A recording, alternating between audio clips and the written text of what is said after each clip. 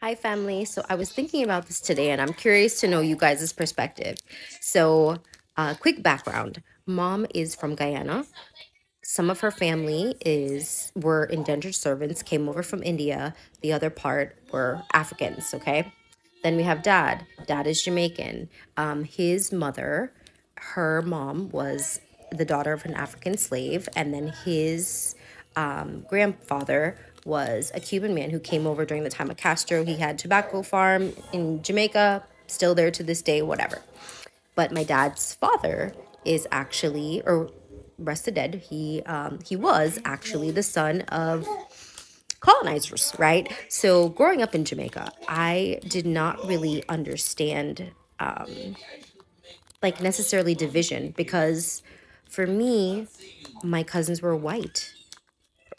My cousins were black. My cousins were Chinese. My cousins were Indian. My cousins were, I didn't, to me, they were all the same. It was like we were all a family because we're all Jamaican. It wasn't a thing of like division. It wasn't until I got to maybe high school and then especially when I got to college when people would say, "Wow, what are you? You got good hair." And this and I'm like, "What the hell is that? What does that mean? What is that?"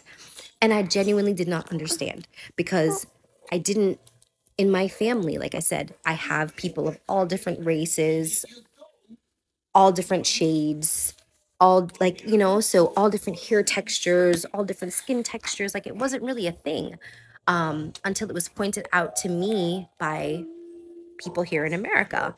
So, long story short, when I went to college, it was very embarrassing, I felt like, because when people would ask me, like, oh, do you consider yourself black? I would say, well, do you mean African American? And they would say yes. And I would say no, because I'm not, no, I'm not. In that case, I'm not black.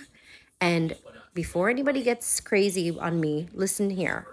This is my experience. This is me just talking about how the growth that I've had as a person and the growth that I've had as I've become educated about things is now I understand that yes, in fact, I am black. But back then, I didn't identify because I thought black meant African American. And I'm the first generation to be born in America.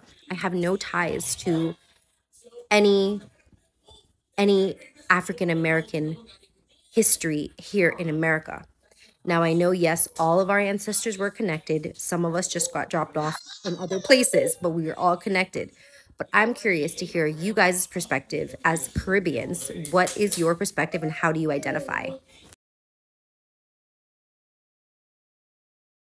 What you mix with though? You mix with something? What's your? What are You you? know what? That's funny. I feel it's weird when people say what you mix with because I feel like not enough people rep for being black. Yeah, you got the hair thing No, going on. You got my chinky eyes. daddy, Look like you got Chinese on the arm. Like my daddy is half Indian, and my father's side is mixed with a lot of Asian. If you want some Chinese in you, my daddy could give you some cock, Bangkok.